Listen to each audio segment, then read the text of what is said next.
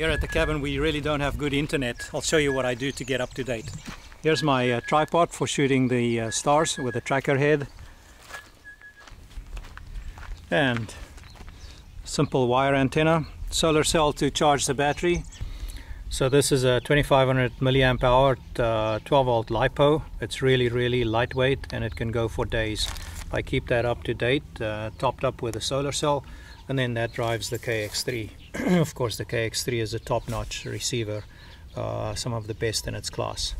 And this is a fully portable configuration. It's in a camera bag, it carries really well.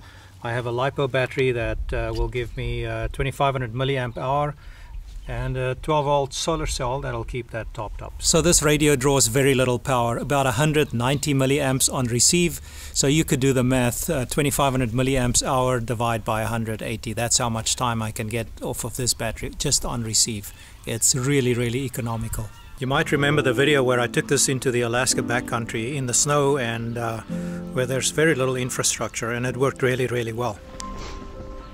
Well, there's a nice tree right over there, and it looks like I'll be able to get the wire up there, make it long and sufficient length, and then I'll set up the radio over here. This is a quiet spot a little bit out of the snow, or just around the corner here where I can actually get a little bit of shelter. And in that tree over there I can put the antenna wire, make it a little bit more vertical, which is more favorable for reception of signals from far away. And so a vertical orientation will give me the lowest angle of radiation or lowest angle of reception, which means I can receive the furthest distance signals.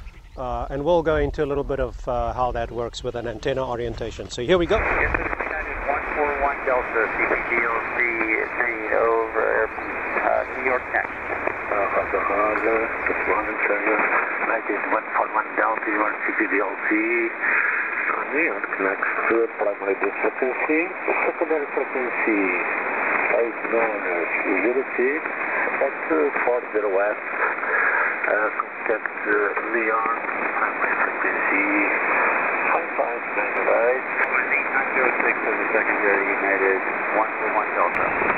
Okay, maintain this is the primary, the backup 2962, gear cell full check.